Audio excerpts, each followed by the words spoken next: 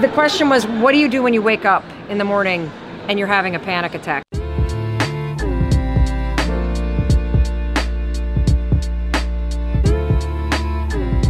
It is something I lived with for years, and it is terrifying. This is new to me. It's terrifying.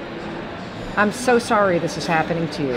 And I want to tell you, you can actually get control of it. You ready? Yeah. So, first things first, let me explain what's happening when your body is in a state of panic, okay? So that you understand what's going on. Have you ever been in a situation in your car where you almost get in an accident? Yes.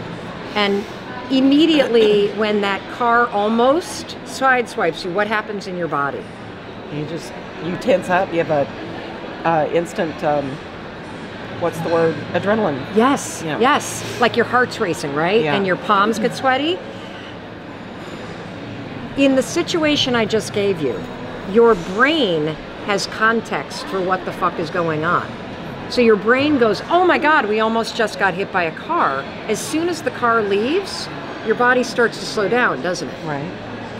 What happens when you're having a panic attack is you wake up in the middle of the morning and your body's in a state of alert, just as if a car almost hit you. Okay. But the problem is your mind has no explanation for why it's happening. Yes. Does that make sense? That's the hard part. Yes. So your mind gets really scared because your body is now doing something Right. that normally only happens when there's danger. But the That makes sense. but there's no danger. But you don't know the difference. So you Yeah. now wake up, and I would get in this cycle where I would literally have panic attack after panic attack, and then I'd be afraid of having a panic attack. Yeah. And then I'd have a panic attack. So you're going to do this. When you wake up and you feel that, do not lie in bed. Stand up immediately. Okay. Start your day. Then Even if it's 2 o'clock in the morning. if it's 2 o'clock in the morning, yes, because lying in bed with all of that and deep breathing, it's probably not going to help.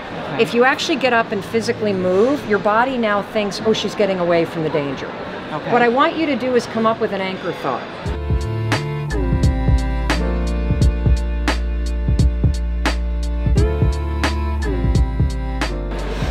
What is a thought? Describe a place where you feel really happy and centered and grounded. Watching my grandkids. Great. You're going to go 5, 4, 3, 2, 1, and you're going to have a particular vision of you and your grandchildren. Okay. Super specific. And then just say, I'm so excited to see them tomorrow. I'm so excited I see to them every day. All right, I'm so I get excited to to see them babysit in the them. morning. I'm so excited. And what's going to happen is by saying you're excited, and by Okay. counting backwards, 5, 4, 3, 2, 1, you interrupt the patterns. Right. You awaken this.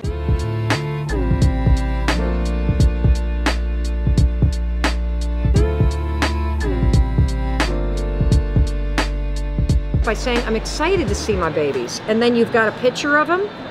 Your mind's going to start to go, oh, her heart's racing because she's excited to see her babies. Okay. Just keep saying that. You've got to give your mind an explanation Right. to get it to calm your body down. Okay. In the car crash, your mind knows what's happening. You're going to give it a reason. Do you understand? I do. The other thing I want you to know, in the back of this book, last page right here, this is for everybody. The book comes with 31 days of video torture. Sign up for it, because I go into panic and anxiety very deeply. All that's happened is, for some reason, you've started to worry. And that worry has become a habit, and now your body is worrying, and that's now leading to panic. We can reverse it, okay?